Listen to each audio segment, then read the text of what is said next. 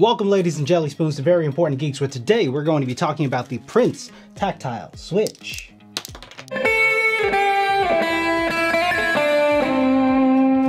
And before we get started, if you haven't subscribed yet, go ahead and hit that subscription, hit that like button, hit that notification bell so you know when I upload more nonsense. Now these Prince switches were sent over by the Prevail Key Company in exchange for my money. A big shout out to Shoes for the lovely sweet discount code. I'll drop a link in the description to where you can get these below.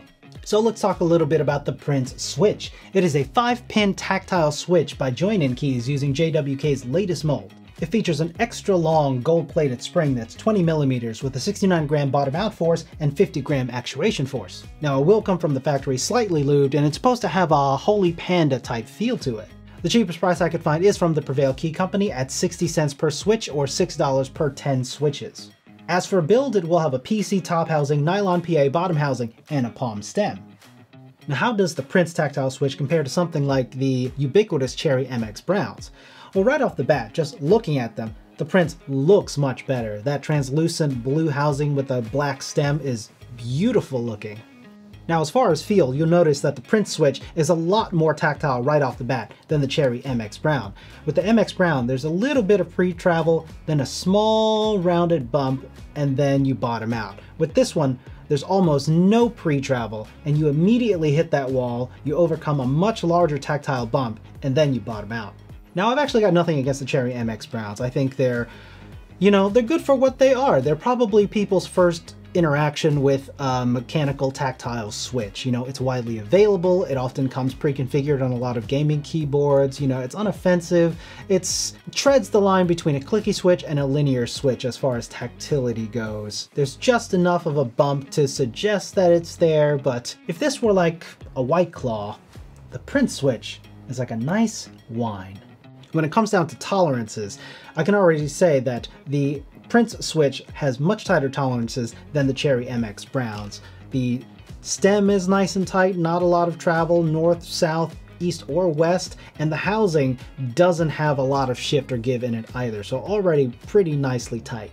So what I can do is test this against the Cherry MX Browns, which I have. I'll test this stock coming from the factory, and then I'm gonna lube this a little bit, and then we're gonna see how it performs and do a sound test.